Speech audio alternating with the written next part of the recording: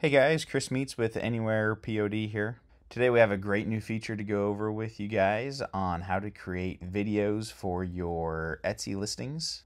As you may know, having videos on your listings can really help with the search results within Etsy and lead to more buyers and higher conversion rates. So to create a video, you just need to come into one of your products that you have created, and you'll see down here under mockup, there's now an option for video.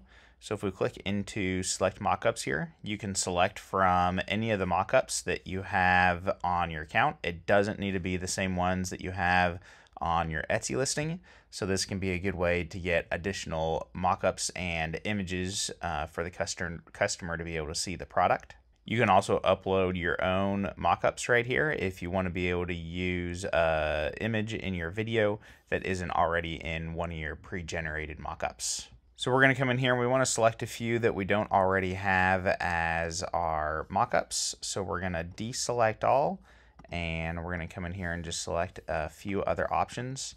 You'll see here at the top we have listed Etsy recommends a video length between 5 and 15 seconds.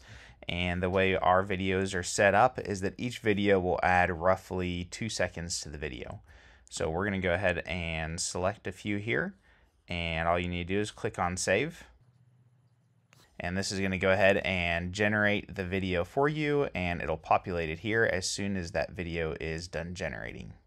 Okay, now that the video is done generating, we can come down here and see a preview of the video that was created.